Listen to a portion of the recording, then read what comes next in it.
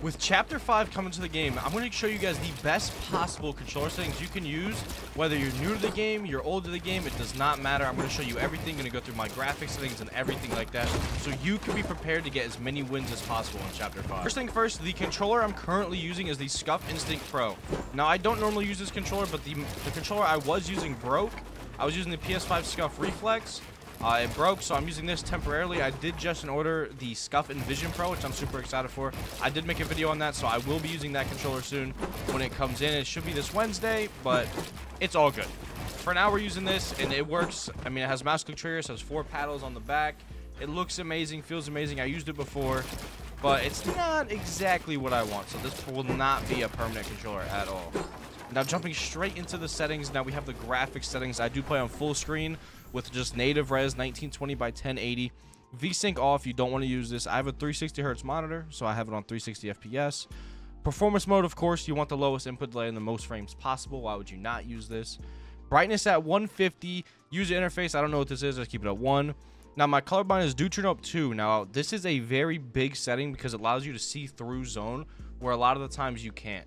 So turn your colorblind to this and you'll be able to see through zone and fight in zone, no problem at all.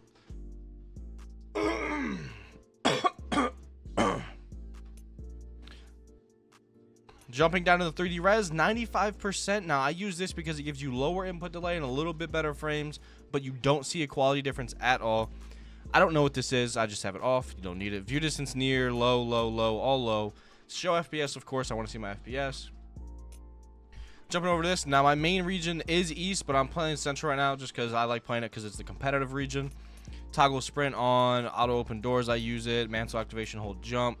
Hold the swap pickup is really good. It makes it so you don't have to spam your inventory. You can just hold the button down and pick something up instead of having to have weird inventory management. It's super helpful. Auto pick of weapons I don't use. Some people do use this. It helps you win off spawn, like you're 50-50 in the chest. It works. I do use preferred item slots. I use shotgun in my first slot, SMG in my second. My 5th slot is assault rifle. Now, going down to building, I do reset building choice. I don't remember what it does, to be honest. Disable pre-edit options, I don't use. Turbo building on, I do not use edit on release or edit reset or whatever it's called. I don't use any of that. This stuff doesn't really matter. This is all like personal preference kind of stuff. Record replays, I keep that on. And this energy saving stuff, mine's on. I don't know why, but you want to turn this off. It gives you better input delay when these 2 settings are off. Jumping over to my reticle, I have it just on list. List works really good, I think, because it lets you know when you're hitting someone for white damage or if you're hitting them for shield. It just lets you know. I have hit and icons on the dumb burn scale at max. I just like it like this. I don't know. I think it works better for me. HUD scale is at 80%, and then this is all, you know, personal preference stuff if you want to mess with. I do not use gyro options. No one should use these options, okay? They might be the worst options of all time. You don't want to use these ever. I'll just go through my keyboard settings real quick. I play it sometimes, not all the time, but 3.1, 3.1, 50-50. With I use building editing sensitivity, I have it up a little bit. Ignore gamepad. I normally, if I'm playing keyboard, I have these both turned on. Keyboard movement, these are my like double movement settings for it. Mouse flight, I don't even know what that is because, like I said, I don't play it all the time. Jumping right over to the juiciest part, we have the custom controller settings. Now, I have these first 2 on. Edit hold time is at 0. It doesn't really matter though because we have instant edit. Our slide hold time is 0.85, which is really good. I think it's perfect. I'm not sliding too much, but I slide when I need to. These settings don't really matter. Vibration, I have it off. It's personal preference though. Quick weapon, again, don't use these, bro. Don't use these, bro. This option sucks. I think it's horrible. I think everyone thinks it's horrible. They tried though. They tried to help us, but that's not it. Look sensitivity, these are great because that we are using advanced options, so we don't need these at all. Build is 1.9, which is pretty slow, but like it's kind of perfect, to be honest. Just try it, test it out. Edit multiplier, I did recently drop this. I used to play on 2.5, now I'm on 2.3. I've learned that I get a little bit more consistent editing when I'm using this instead of really fast editing, so it's kind of up to you. If you want faster editing, maybe use 2.5. If you want it kind of normal, use 2.3, up to you. Now, we are using advanced options, so we have 43 on 2% boost for both. This is probably the best settings you can possibly use for it. I've used these forever. I think 43 is probably the perfect settings you can use. Like, you can't get anything better. Instant boost when building. I don't know what this is. 6%, 6%, 3 for my aim settings. Now, I literally fry. I don't miss shots out the air. It's probably the best settings you're going to use. Look dampening, we don't use it. I am on linear, 100% aim assist. Like, come on, bro. We need our aim assist, bro. Left stick dead zones, 10-10. I always keep it at that. Enable foot controller so you get that little extra aim assist boost. You know what I'm saying?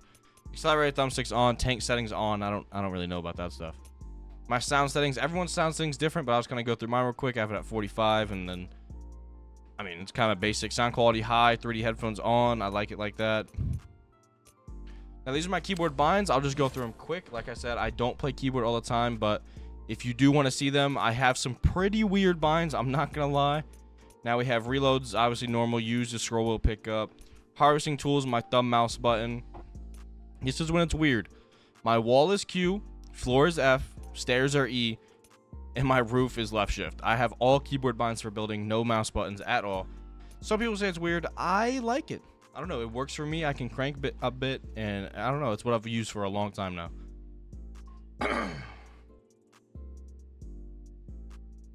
Now, jumping over to my controller settings, I do use custom controller settings. I edit with left stick, as you can see. Now, I have 4 paddles. So I have 1 paddle bound to jump, switch mode, pickaxe, and sprint. I'm not going to tell you the exact ones. It's just those are the best possible paddles you can use. In my opinion, you can swap them around however you feel comfortable. But for controller, I think those are all the functions you need for back paddles. Because I don't want to be touching my D-pad every time I sprint. And I don't want to be jumping and taking my finger off the analog stick. And I don't want to be switch mode, taking it off the analog sticks. And same with my pickaxe. I need all that stuff on the back of my controller, so it's super helpful. So my pickaxe, again, is on my back paddle, jump, and switch mode. They're all really good. So if you see a bind and you're like, man, why is he using it there? It's most likely on my back paddle.